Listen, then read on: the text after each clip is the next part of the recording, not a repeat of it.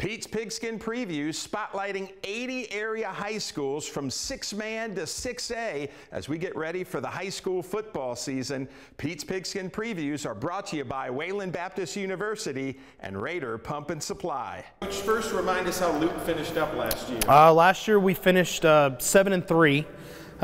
We made it to the first round of playoffs, lost to Balmorhea, but had a really good season. I was proud of our guys. You know, everything kind of came together like it had the year before. I was kind of worried about a little bit of a sophomore slump, but we transitioned well from the group of seniors we had before that to this that group of seniors that we have, and now I'm hoping this year we'll be able to transition as well. How many starters are back offense, defense? We should have about 3 or 4 starters back on offense, 3 or 4 starters back on defense. We had 2 solid starters on offense that we're losing, and then 3 on defense. And then just talk about the excitement of this new indoor facility. Well, this is the dream that I've had since I started coaching 15, 16 years ago. I've always been a big weight room guy. A lot of the emphasis of my program centers around the weight room. So when I first got here, this was just an elementary play gym that really wasn't used very often. And in the far back, we just had, you know, a bench, some dumbbells on the floor and a squat rack, and I started adding equipment that I would purchase or the school purchased, and we just added a little bit here and there. And my superintendent came to me last year at the beginning of the year and asked me how much it would take to kind of redo this whole thing and what he thought, and we put some numbers together and came up with a plan, and you know, it came into fruition as something that I wanted to rival, you know, any school in Texas. And you know, I'd happen to say that at least in 1A, this is probably one of the best facilities that we have, or that in the state of Texas. Coach, if you look out this year on the field, how do you see the Luke Longhorns looking? I feel like we're going to be, you know, pretty consistent like we normally are. We're going to be a ground and pound team like we always have been since I've been here. The biggest transition is that we're just losing a couple senior leaderships and a couple of key positions. But the big thing is with consistency of me being here, I've got a person to fill a spot every time.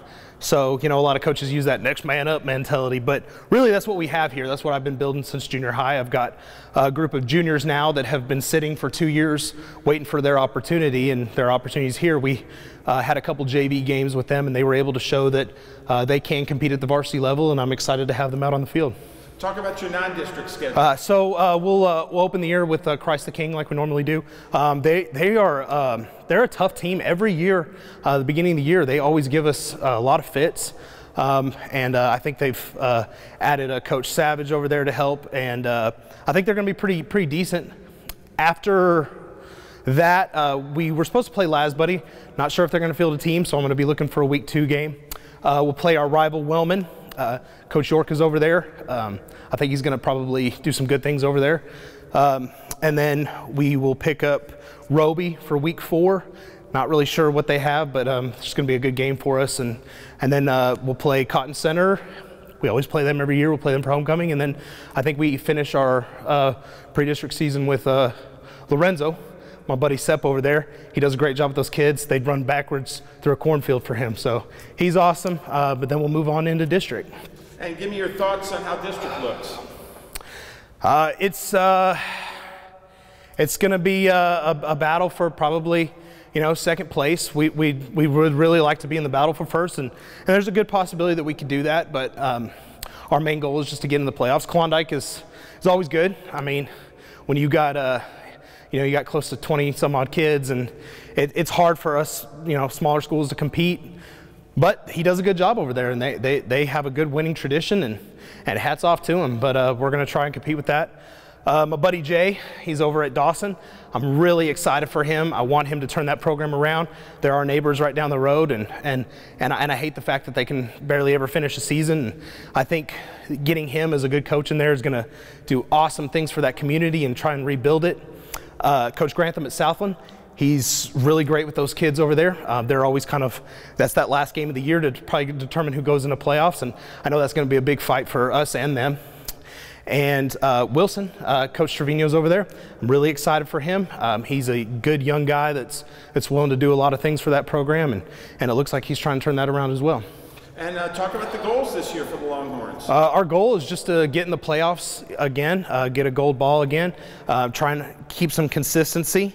You know, my 6th year here, we've been to the playoffs twice, and you know, it's every other year. So this is the year that you know, I'm not to be superstitious, but this is the year that you know, in the past we haven't made playoffs, and then we'll make it again the next year. My plan, my goal for our guys is to make sure we get that gold ball, we're in, and then, you know, have that consistency of playoff runs, and that's what I want for the school and community.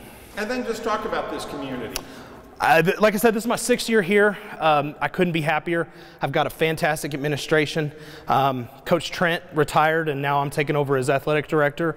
It's, you know, something that they've been grooming me for a few years now. And I want to kind of bring a little bit of life into our athletic program, our boys' side, our girls' side. We've got great coaches all around, and I just love being here. I love the people, the community, the kids. It's a very wonderful place to be. It's kind of like a little hidden gem, and you know, we rely on a lot of transfers from Seagraves and Seminole, but we've got a great little group of kids that are from town here, and I would love to just keep building on that year after year.